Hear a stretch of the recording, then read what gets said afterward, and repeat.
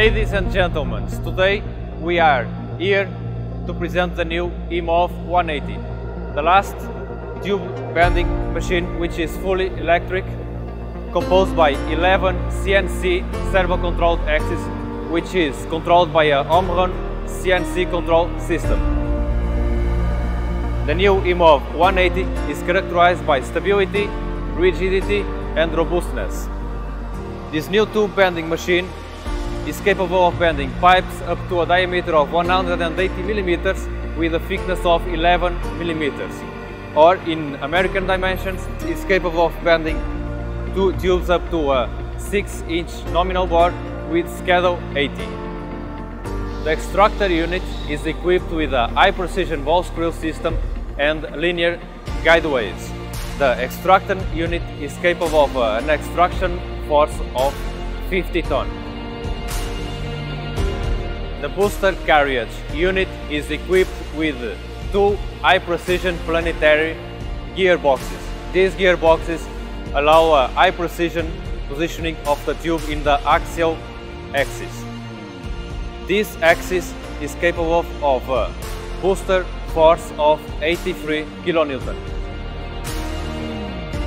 The vertical axis uses a helical rack system to provide the best positioning of the booster carriage and the mandrel unit. Furthermore, this axis is equipped with a pneumatic hybrid system which allows our customers a low electrical consumption. The bending axis is equipped by two high-precision helical gearboxes with low backlash, which enable this machine to produce high-precision bends, as well as a spring-back control system which helps the bending process. Despite the big size of this machine still has a quick bending speed. The eMOB 180 is equipped by a single vertical follower pressure die system.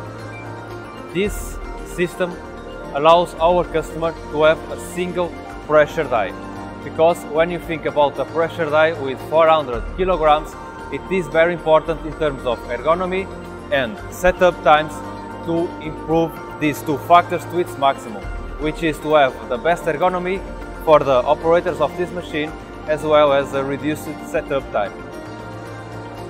So the new eMOB 180 represents the latest and ultimate technology available in the tube bending industry market.